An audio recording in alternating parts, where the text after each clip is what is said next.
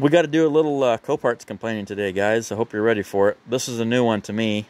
This may have happened to you or somebody you know, but this is out of hand.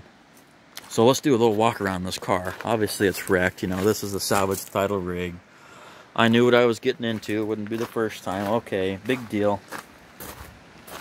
So I'm going to do some pointing here.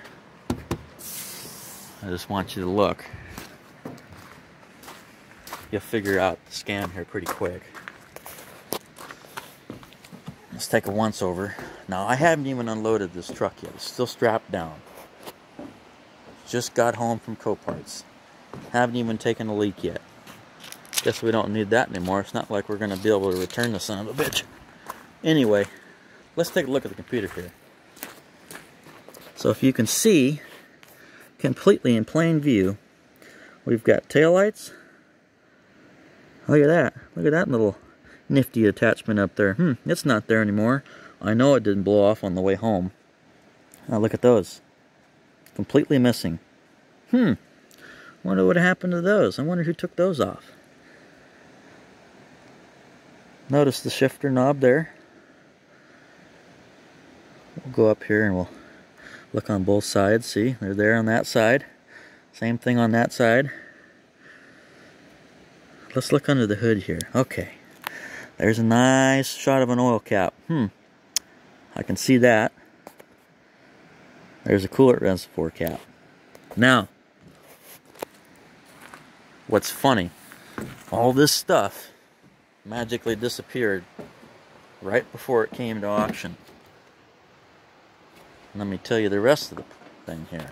So I saw this car in mid-November when it first came in, and it was in a row far adjacent to the other row that was being sold for that week. I saw it from 300 feet away, and I decided to go and look at it because I thought it was pretty nifty looking. I inspected it and looked in it and around it and everything else. I thought, oh, that's not too bad. I'll watch it. I'll put it on my watch list. So I did just that. Put it on my watch list and waited for it. Well, it took almost 2 months, but it finally came up here last Friday, or excuse me, on Monday, and ended up winning the car. I went and picked it up today, and what I got was something completely different. So here's what happened. Sometime between November, the guy, and last week, the previous owner, the guy came and took all of his parts off. Notice all those are there.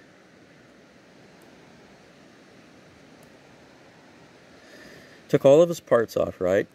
Now, I don't know who's to blame for this. Theoretically, the previous owner could have taken all of his parts off before it came to auction. But no, that's not what happened. It went, made it to Coparts, they took pictures of it, and they used those same pictures of that car when it came in. And that's not what it looks like now. So who's to blame? The previous owner or Coparts? Now, what Coparts should have done was not even taken those first pictures. Of course, maybe they didn't know that guy was planning to run a scam and come in and take all of his parts off. Well, okay, I can give him that. But if they did take those pictures, why didn't they take pictures of it after he took all of his stuff off and update them to the correct pictures before they sold it on the internet with that picture? Showing the taillights, showing the top, showing the side skirts. Unbelievable. So I went and talked to the manager, finally came out, very nice guy. There was no yelling and screaming and swinging arms or any of that. We had a nice talk. Let's look there. Shifter knob, gone. Oh, where's the manual at? I wonder what he's going to do with that. Why in the hell do people keep manuals out of cars that they don't own anymore? What in the hell is he going to do with it? He's going to learn how to fix a car that he doesn't have? Well, I can see he's in the car fixing business, obviously. He fixed it real good. Let me tell you the kicker on this. Locked the doors. Somehow the doors magically got locked on this car. Funny thing is, this car came in and it did not have a battery in it. Okay, understandable, big deal. So that means some jackwagon put power to this car and locked the son of a bitch and then disconnected the power source. You actually have to go to effort to be a real prick these days, I guess, huh? So anyway, what do you guys think? Who's to blame on this? Coparts told me, well, the manager told me, this is what he told me. Now get this, they're just responsible to sell a title with a matching VIN. They do not count aftermarket parts. Well, okay, how far can you go down that road? We can go with, you know, an oil cap to a set of taillights. Well, some of those are aftermarket, some of them aren't. He basically said the way it's sold is the way it's sold. And that's that. Basically there to sell the VIN and the chassis with a title, clean, salvage, yada yada yada, so on and so forth. So that guy was no help, even though he was a decent guy. Am I mad at him? No, he probably wasn't even the one that even knew about this, I imagine. Now he knows about it. So what do I do with this car? Should I keep it? Should I try to fix it? Should I sell it like it is? What's the get down on this? Obviously, I can't take it back to Coparts, nor do I want to even deal with those guys. Unbelievable. Locked the damn doors, took the shifter knob. Now I still got to get into this car, and when I get into it, who knows what else is missing? Maybe they locked the door on purpose. Got me thinking now. Maybe I can fit my fat arm to this taillight and somehow unlock the tailgate. Probably not. Do I really want to get into there and pay a locksmith to get in there so I can find out what in the hell is wrong with it? Yeah, maybe not. Maybe not today. Maybe next week when I cool down a little bit. But please watch this video. You know, it might be in your best interest to send this to your friend and at least show them what the get down over there at the Coparts is. Hopefully you liked the video. Hey, look at the rims. They're not even scratched up. Imagine that.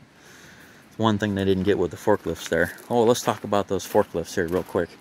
So, you know, some of these guys, they'll have a real nice car like a Beamer, and they'll ram the bulkhead of the forks right into the front of the car.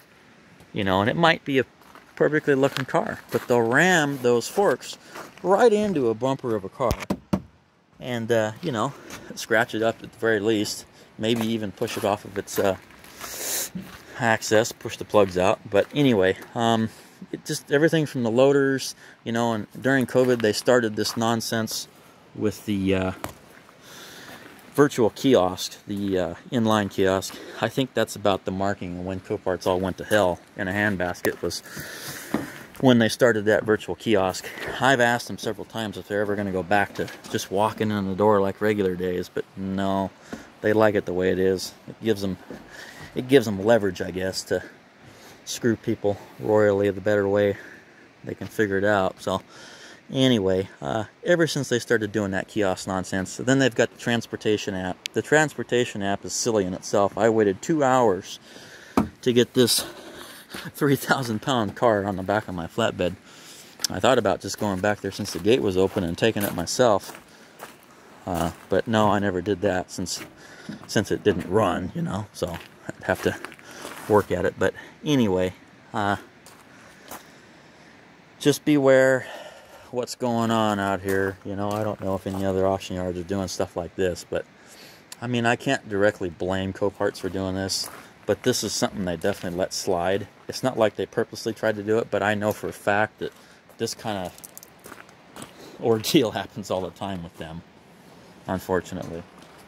I don't think they were going to go out of their way for a few $1,000 Volkswagen and make things right. Sure as hell weren't going to give me a credit or a refund.